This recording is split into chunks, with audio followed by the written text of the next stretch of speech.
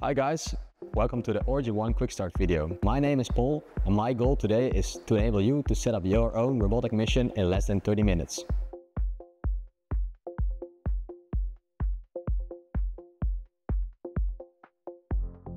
The accessory box contains all the necessary components to start using the Origin 1. We suggest using it to safely store the auxiliaries when not in use, as well as allowing you to transport them on external missions.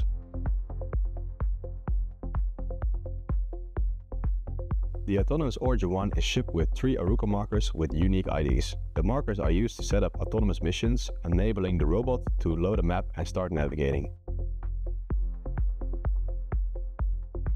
Every Origin 1 comes equipped with a built-in real-time depth camera, while the Autnomous Origin 1 comes equipped with an Avular 3D LiDAR as a pre-mounted add-on. Both sensors are used by the Autopilot software for creating maps and navigating autonomously.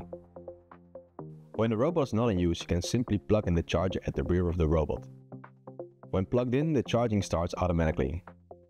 Don't drive while charging the Origin 1 and make sure to replace the waterproof cap when finished charging. Turn on the Origin 1 by pressing the power button on the user interface panel. The signal lights will blink to indicate the booting sequence has started. Depending on the state of the emergency stops, the booting will finish with red or green signal lights. The Origin 1 is equipped with 2 onboard emergency stops and 1 remote e-stop. Pressing an e-stop will activate an emergency stop by cutting power to the motors and locking the front wheels. Simply twist and release the active e-stop to disengage.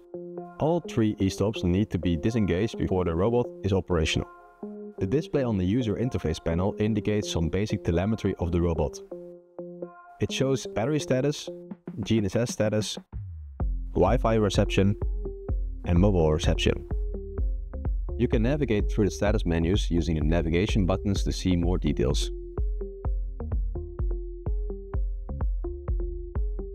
To turn off the robot, simply press the power button.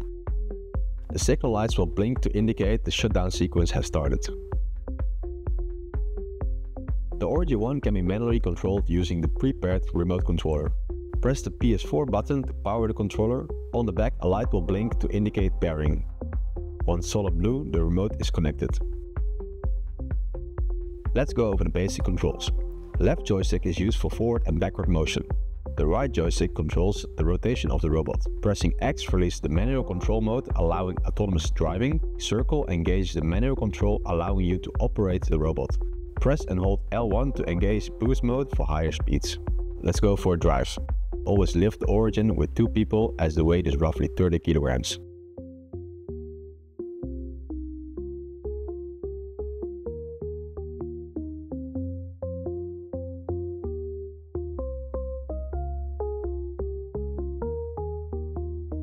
First, let's install Cerebra Studio, Avular's mission planning software. The installer files have been shared with you upon purchase. Follow the on-screen wizard to install the software. Once finished, start by connecting to the Wi-Fi access point of the Origin 1. The access point is indicated by the name Origin plus its serial number. By default, it's not password protected. Once connected, the Origin will appear in Cerebra Studio. Click to connect. For setting up an indoor mission, we first need to create a map of the local environment. Navigate to the mapping mode in Cerebra. Make sure the robot is positioned in front of an Aruco marker at a distance of roughly half a meter. Now you can click Start Mapping. Now use manual driving to carefully map the environment. Note that during mapping, the speed and acceleration is limited. Returning to the mapping GUI, make sure you have covered all the areas of interest. Once you're satisfied with the map, give it a name and save the map to the robot database. Next, you define a polygon on the map such that the autopilot knows the boundaries of the map. Make sure to contain exterior walls inside the polygon. The polygon needs a minimum of 4 points to be saved. Once saved, return to Cerebra Studio and click Stop Mapping. Return to the home screen by clicking the top left red button. To create your first mission, navigate to the mission planner and start by adding a new location. Give the location a name and add the local map you just created. If the Origin is positioned in front of the marker, it shows active for the latest map created with that marker ID. Next, create a job with a specific name and start adding tasks to the job in the desired order. For tasks, you can choose between follow path, go to waypoint, wait and cover area. In this video we will show you go to waypoint and follow path. When you're happy with the planned mission, simply save it and send it to the robot. To run the autonomous mission, press the play button next to the active job name. A window will pop up to acknowledge you're ready to drive autonomously. Make sure to release manual control by pressing X on the remote controller.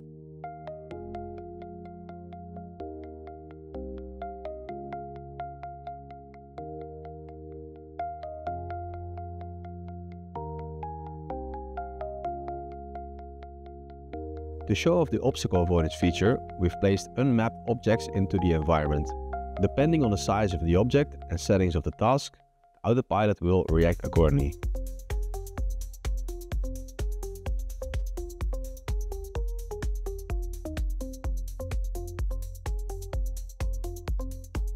Thanks for watching the Origin 1 Quickstart video. I hope this helps you to set up your new Avular product. If you still have any questions, just post them in the comments below.